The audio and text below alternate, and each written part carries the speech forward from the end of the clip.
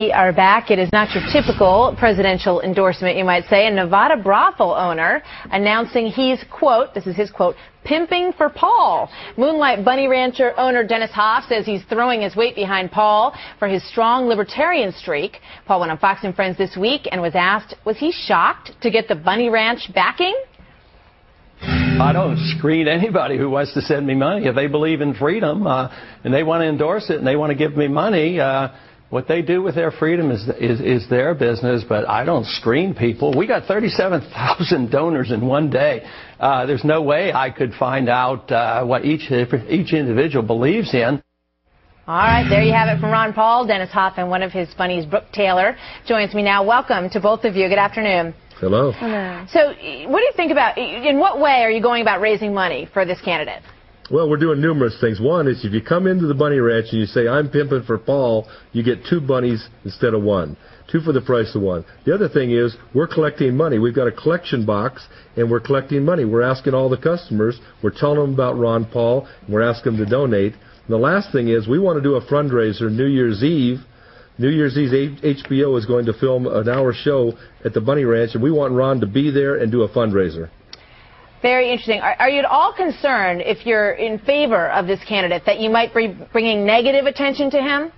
Well, absolutely. It's a double-edged sword. But the truth is, because the Bunny Ranch support and girls like Brooke behind him, he's gotten more attention than he has in the past. And it's bringing people in, taking a look.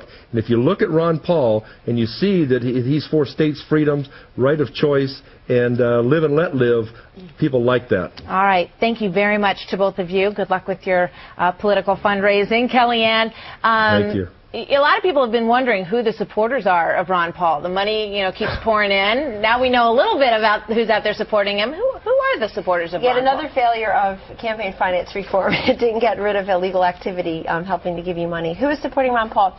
Really people who are very angry about the war, but do not consider themselves Democrats, who are libertarian. And libertarian is a word that is imbuing itself into the modern political lexicon, I think, a little bit more for the mainstream voters. You have more people in our polls when asked, do you consider yourself conservative, moderate, liberal? We've had to add libertarian over the last 10 years. You have more people gravitating toward that. Right. These are the people who believe in freedom completely. They believe government has a very limited role. They believe in legalizing prostitution by large, legalizing marijuana use. Okay. I don't think Ron Paul wants to ascribe himself with those folks, but he does have a lot of the anti-war Republicans giving him literally millions of dollars over the internet. All right, Father Jonathan, anything wrong? It's legal, obviously, prostitution in Nevada. Anything wrong with them backing this candidate? Let me say this is not exactly my choice of topic to be discussing, but I would like, what's the guy's name? What's the guy's name? Dennis Hoff. Let me say something to Dennis. Dennis, I've been to Germany to do a lot of investigation on human trafficking, especially around the World Cup. Let me tell you what, live and let live. You need to let live those girls that you're working with. You know what? Would you have your daughter working with you? I don't think so. I don't think so. Let me tell you, it might look good, it might be fun, but it's not fun for those girls, and it won't be fun for them when they're trying to be a good mom and a good mother. She's there because she wants to be there. Excuse me. Yes, that's what they all say, especially the pimps. I've told Dennis more than once that this is about his mother. That she was too controlling. Dennis, didn't I tell you that? I know Dennis Hoff. I told you it was about your mother who was controlling. You said it was.